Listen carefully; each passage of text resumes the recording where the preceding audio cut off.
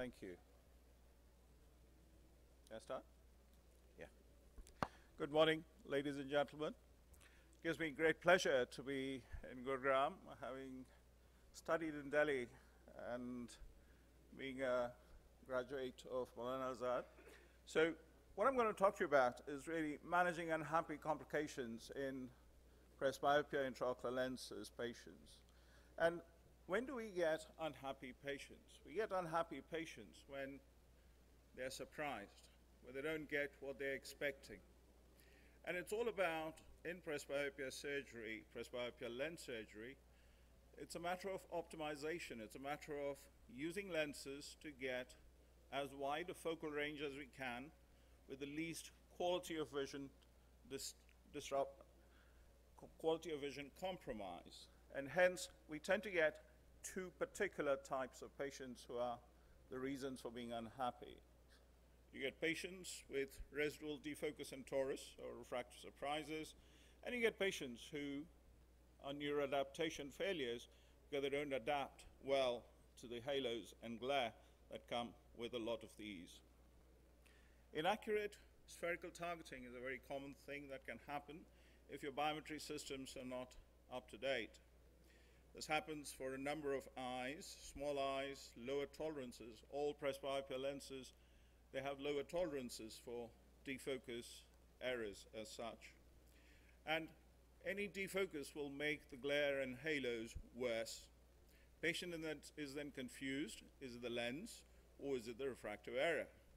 And you can enhance these quite easily.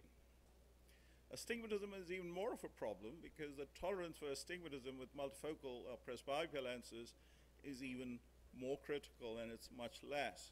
So we have to aim for getting patients to under half diopter of cylinder post-op, and there are various ways we could do this, either by astigmatic keratotomies, LRIs, afterwards, or secondary toric piggyback lenses.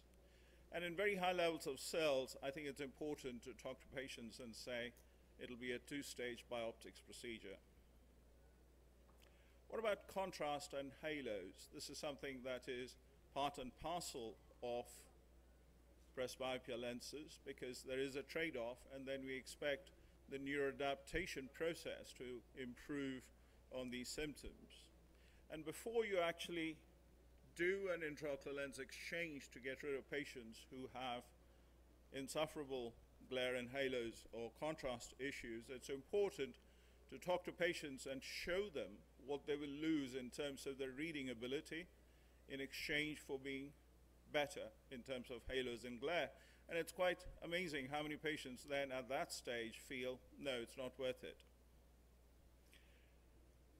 There are standard expectations for our cataract patients, but patients who are seeking presbyopia lenses have very high expectations.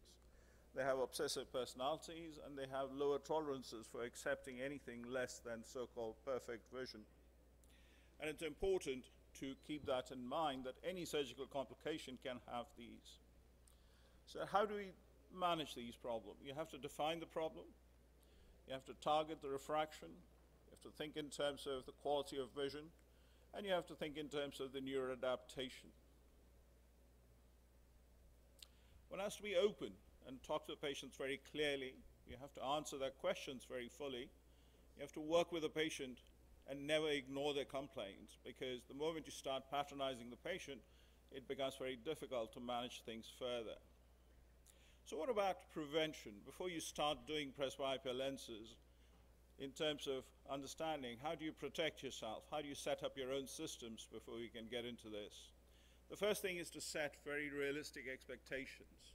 It's very important for patients to know exactly what kind of vision they will get, and this has to be an open, frank, honest doctor-patient partnership.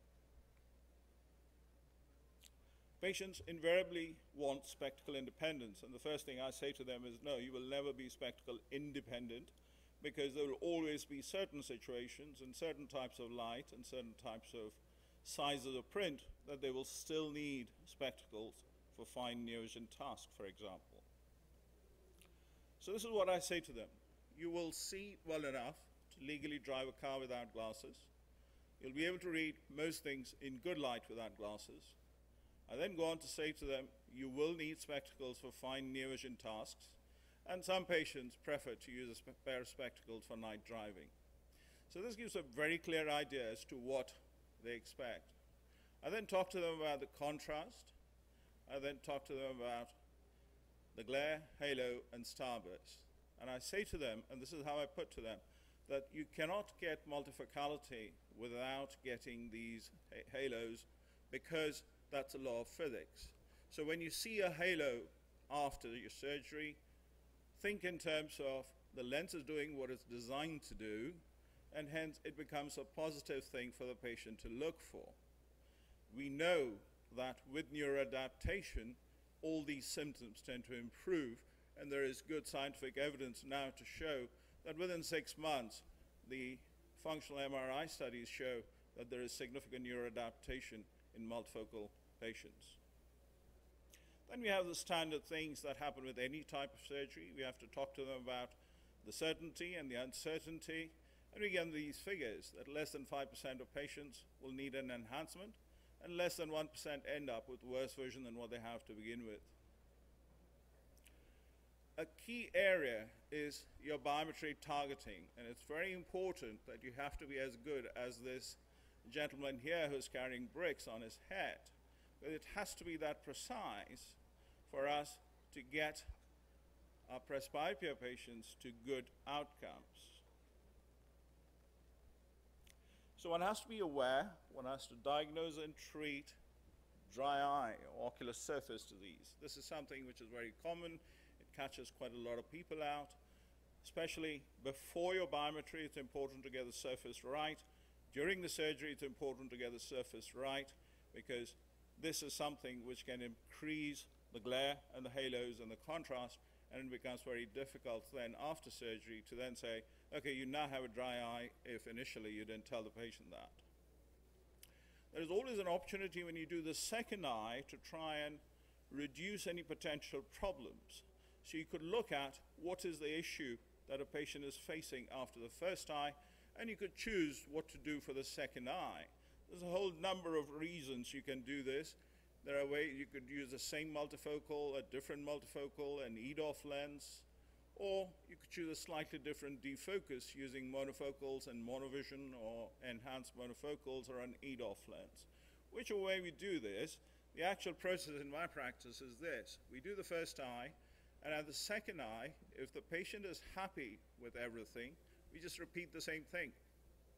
If the patient wants even better near vision, so they're happy with their distance vision, they're happy with their glare and halos, then you either put in half a diopter or 1 diopter of myopia in the second eye, or you personalize it with a multifocal lens which has more near vision performance.